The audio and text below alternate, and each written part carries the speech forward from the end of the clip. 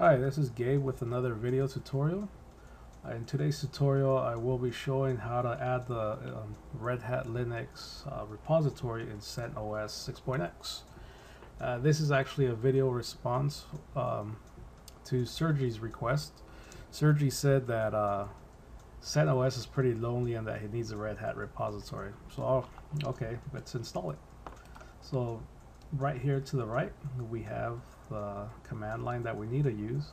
All this command line will be on my website. The link to my website will be on the bottom of this video.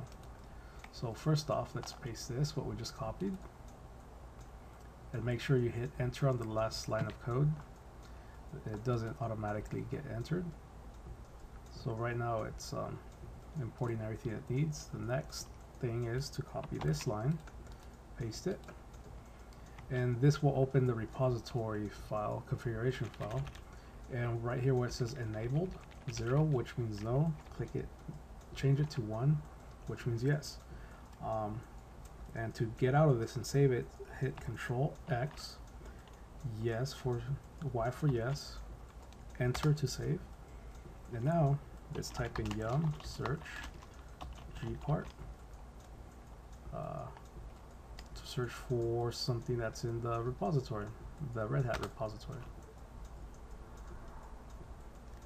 As you can see, EPEL is being updated. The databases are being yum databases are being updated here. So there you go, it found it. Now you could install it with all the dependencies. So that's how you install Red Hat repository on CentOS 6.3, and it's not lonely anymore. If you guys have any requests or questions, go ahead and leave a comment, send me an email, or visit my website, which is linked at the bottom of this video. Don't forget to give me thumbs up if you like this video and it was helpful, and subscribe. Till next time, Gabe Ramirez.